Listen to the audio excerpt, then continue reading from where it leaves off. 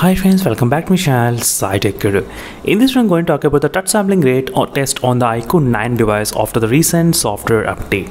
The main reason I'm uploading this video is because just yesterday I did receive the April month second batch update in my iQOO 9 device, and after that I did do a lot of testing videos on this device, and I did get a couple of comments regarding the touch sampling rate. So did they fix the touch sampling rate or not? So what is happening exactly in the iQOO 9 device? That's what I'm going to demonstrate right now. The iQOO 9 device, which has got the 300 touch sampling rate, but actual touch sampling rate we are not getting that much. So I'll try to show you exactly how much you are getting the touch sampling rate. So this application which is used to demonstrate the touch sampling rate of the device. So right now, as you can clearly see friends, we are getting the value kind of close to 240.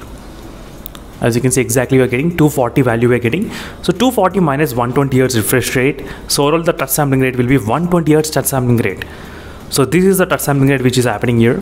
Even I did try to use the ultra game mode also, but still there is no use. Even using the monster mode also, still there will be no use.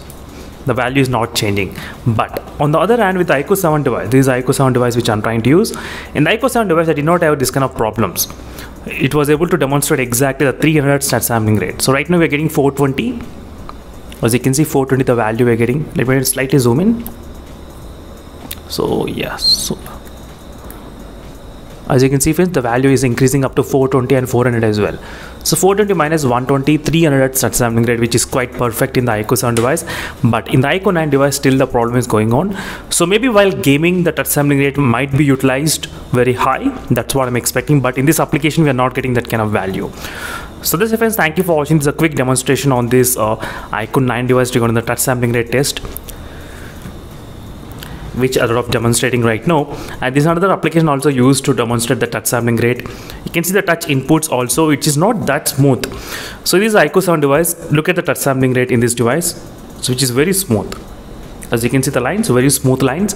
But in this device you can see the touch sampling rate, only few touch inputs are detected. That's it friends, thank you for watching this small thing which is going on in the iQOO 9 and iQOO 9 SE, but still with the software updates, there's no improvement has been done. Meanwhile, signing off until next week of more updates, and bye.